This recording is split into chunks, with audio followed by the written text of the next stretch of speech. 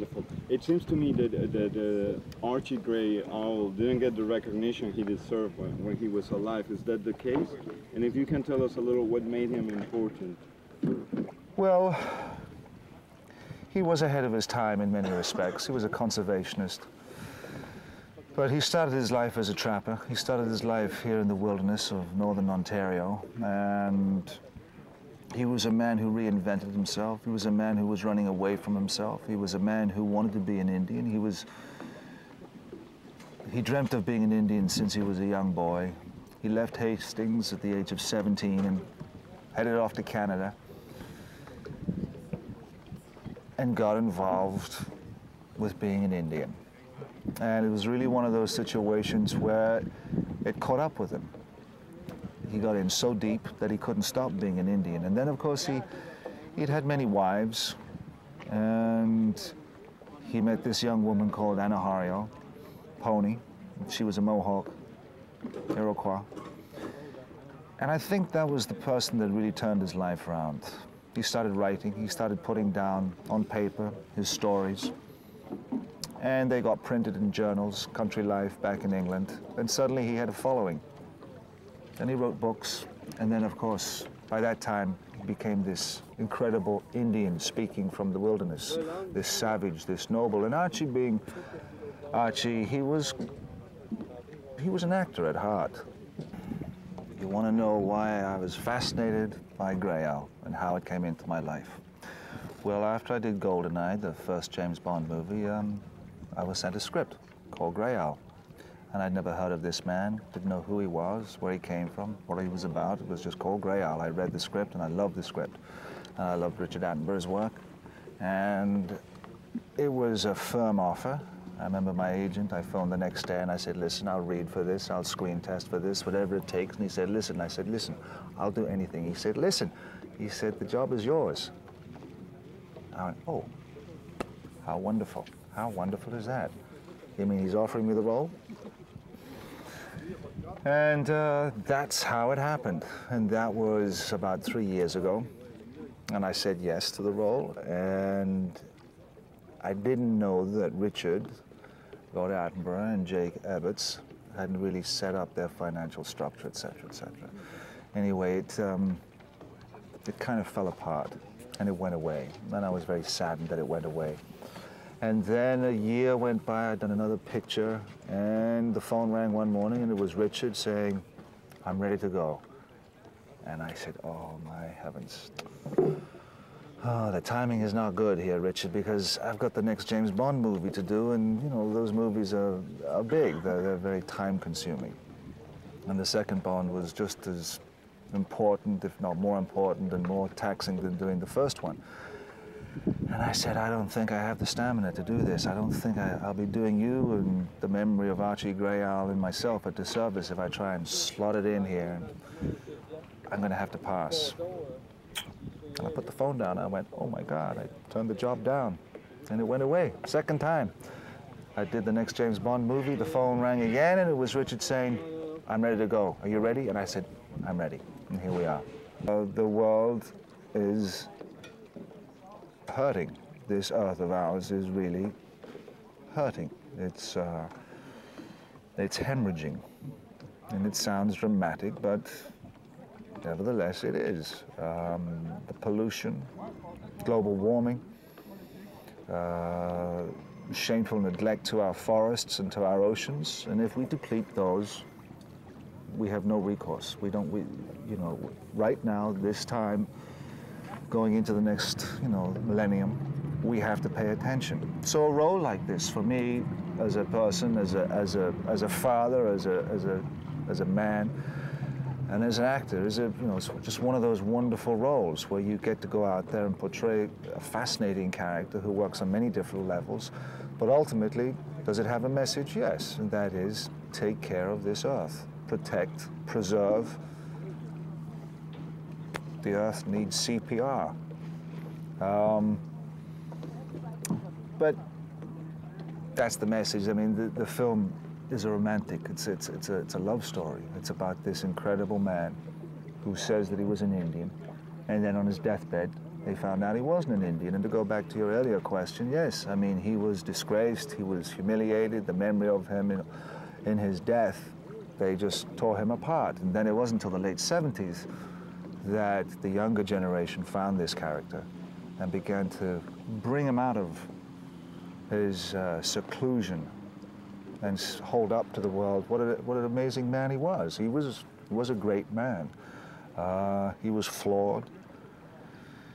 He was many things. But his voice at the end of his days was about take care of the forests, take care of the animals, take care of the earth. I haven't really felt any negativity since playing James Bond. I've just relished every moment of it. I love the role of James Bond. It's a great character. I grew up with seeing the movies. I feel very proud of the work that I've done in the last 2 movies. Seems to be getting better, figuring out what I'm doing with the role. And when you have a role like that which is loved and which has been passed on from generation to generation, and you have the good success that I've had with it, then that allows you it allows you choices. And I suppose, you know, I started as an actor and I wanted to be a movie star, and now I'm a movie star, I want to be an actor. So I'm just having a ball. I'm having a good old time. And, you know, again, to work with someone like Richard, whose work speaks for itself as an actor, as a director, as a producer, as a humanitarian, it's a joy. It's an absolute joy. I was trained as an actor to be able to do everything.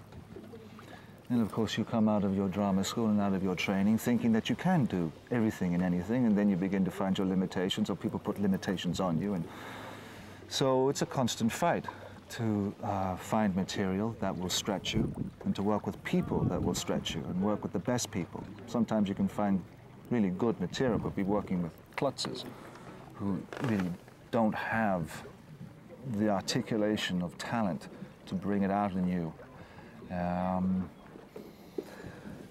You know, Bond is over there now. I've got 2 more to do. And the work that I choose in between the movies is really important to me. To grow as an actor, to stretch. And, well, nothing comes from nothing. You have to work. As an actor, you have to work. And sometimes you find it hard to get the work.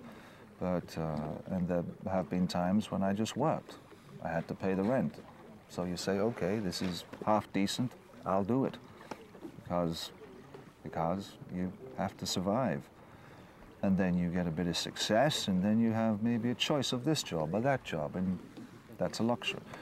And then you get to a certain point in life where you have maybe many choices, and then that, you know, that can get confusing, and then you can kind of get stunted by trying to make the right choice, and, you know, the fear of failure and everything. So it's, you know, it's a constant tug of war, really. But I love being an actor, and it's my life. It's what's brought me down the road so far. And, you know, this is just one of many roles. I've done other roles which have been different as well, but they haven't been seen by people. But you work with someone like with Richard Attenborough, with a text by William Nicholson, which is a wonderful story, and you hope that it will be seen by many people, and for all the reasons that I've just spoken of. Mrs. Doubtfire, because at that point I was doing cable movies and the odd independent here and there, and I'd never done a studio film, and Mrs. Doubtfire came along, and it was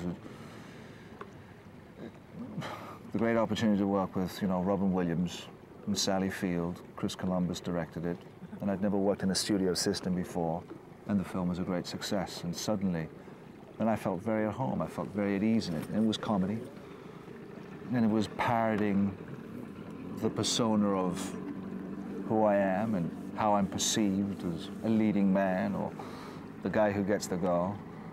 And It's a great film. you know, for me, it just gave me the confidence and that kind of wonderful, yes, got in there, I've got it. And I said to my agents, I said, look, you know, forget about the leading man stuff. I just want to be, you know, just good character work. If it's, you know, 2 scenes with a great director and a good script, I want to be there. Don't censor me for anything. Just don't think of me for, you know, the leading man, whatever. That's rubbish. I'm an actor. I need to work, and I need to get out there and do it, because otherwise I'll just be locked away. And so that was a turning point, and people go, oh, how fascinating, how wonderful, you're funny, you're this. And then I got another role, and then another role, and then the Bond came along. Family, work. Work right now is very important. My family life, all the children are on track all at the same time, which is great. And professionally, it couldn't be better. I have my own company. I've made a film, produced a film in Ireland, and we're trying to get that up and be seen and be distributed. It'll come out this year. I have another picture with my company, which we're going to do right after this. And then there's the next James Bond. So suddenly you have work lined up, which kind of can be a bit frightening, because then you feel like you're trapped. A great woman did this. Her name is Sheila Stotts. She lives in Los Angeles, and she's been doing this for many, many years. And, you know, braids is something which I've never worn before. And be it that Richard and I have wanted to do this film, and there were like 2 false starts, or might have been, and then suddenly we're off and we're running, and then it's, oh my God, I gotta wear braids, you know? I mean, I'd done all the research, but believe it or not, I hadn't actually thought about putting the braids in. So I thought it would be a good idea to go ahead and live with them for a while. So about, you know, 4 or 5 weeks before the film, I had them put in, and I lived with them, and, you know, I learned how to live with long hair and put them in plaits, braids, and there you have it. It's like living with an animal on your head, really. You know, it's a pain in the neck at times, literally a pain in the neck, because you've got lots of hair. But it does mean that you don't have to get up so early in the morning and sit in the makeup trailer and spend 45 minutes putting them in and 45 minutes taking them out at the end of the day when you want to go have a beer. So, works on 2 levels, thinking all the time.